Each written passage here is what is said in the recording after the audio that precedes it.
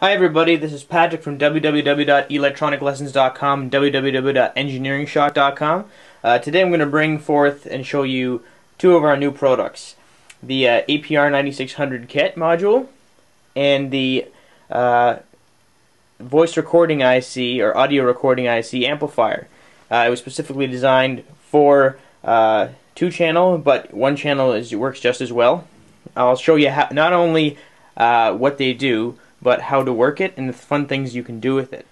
Okay, so here's the APR9600 board. I'll tell you some of the. It's tricky if you don't know what you're doing. So here I'll give you the rundown. There's two wires protruding from the lower left-hand side. As you can see here, one's short, one's long. That's fed through a 78 LO5, so it's protected. You just need more than 7 to 9 volts. You can put a 9-volt connector on there if you'd like, or you can power it from a power supply like I am. The shorter wire is the ground, and the longer wire is the positive. So you have some flexibility there. On the upper side, you can see there's 4 jumpers, and it actually comes with four little jumpers on it. That determines four different things. Whether you're in record mode or playback mode, that's the first jumper at the top. If you have the jumper on, it's grounded. If not, it's at 5 volts. So take the jumper off if you want, depending on whether you want to be in record mode or playback mode. The second one is the M8 option. If you're if you have in 8 message mode, then take that jumper off. But if you're not in that, if you're in any other mode other than 8 message mode, put the jumper on. That's the second from the top. The last 2 jumpers are your M selects, so you just select what mode you're in. 1 message mode, rewind mode, 2 message, 4 message, and 8 message mode. Keep in mind if you put the jumper on, you've grounded that. So the third from the top, the third down from the top is M1, and the last one at the bottom here is M2. So right now, I've got M1 and M2, the jumper's taken off, so it's at 5 volts. So I've got 1 and 1 on M1 and M2, which means that we've got it on 8 message mode. So for the M8 option, I want the M8 option to be tied to 5 volts, so I've taken it off ground. The M8 option, sorry, so a third from the bottom. And at the top one, I've already recorded. If you want to record, you put the jumper on, you record your messages by holding down the button. Don't talk too loud because it's a very sensitive mic. You'll clip it. So stand back and just talk normally. Don't talk into the mic. So anyway, as I said, when the top jumper is on, you're in record mode. When you take the top jumper off, you're in playback mode. So if you want to be in 8 message mode, what you do is you take off every jumper except for the top one. You put the top jumper on to be in record mode, record your messages, take the top one off, and you're ready to go for playback mode. So anyway, it comes with a speaker. As you can see, the speaker's soldered on. The speaker's right here. What I've done is I've actually I've modified it to show you the circuit, the amplifier circuit. So what I've done is I've taken, you can't read it right now, but that's SP plus, a speaker plus. So I've taken the speaker plus line and I've put it into the second part of this video. So what I've done is, how this works is when you get this audio amplifier, which is $9.99 on my eBay store, it comes with 2 wires of red and black already soldered to it. You have the option of using that as your output, but what I actually chose to do is I chose to desolder them and put them the positive into the side with the diodes that says AC, because you can put AC or DC there. I don't suggest putting AC, and I soldered desoldered the black and put it to ground.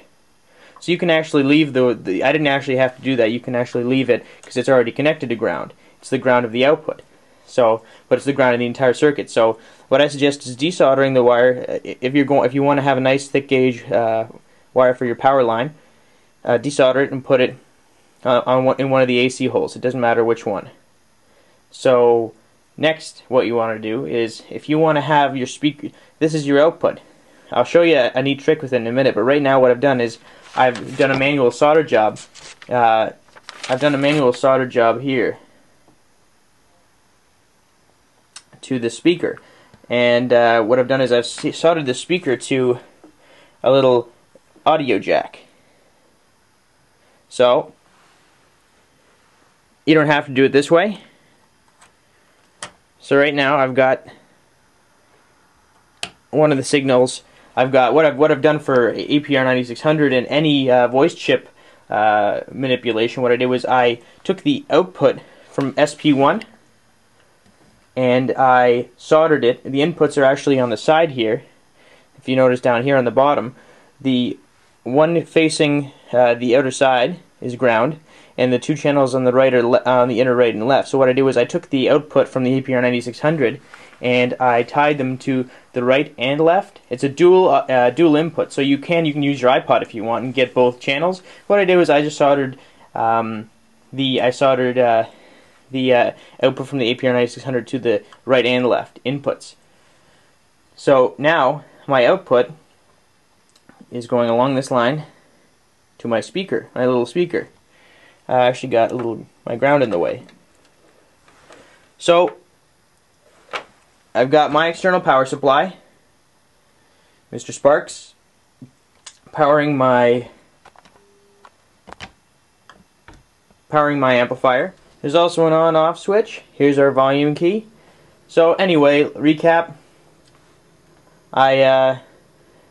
SP plus to left and right input on the right hand side underneath. Yeah, from this video you should be able to figure it out. Since I'm using my power supply, it's got a common ground, so I've got a ground here and a ground here. But if you're using two different power supplies to power these things, which you should probably, use a lower voltage here and a higher voltage here if you can. But if you are doing that, you have to connect grounds. Make sure that you connect grounds between the two. So I've recorded a couple messages. I've actually just recorded 2 messages here, and I've got my power here, AC power. My positive wire at AC plus, ground to my power supply, on-off switch, output going to speaker. You can actually solder their output solder points, left and right. Right's in here, underneath back here, it's like a manual solder point. Left's over here.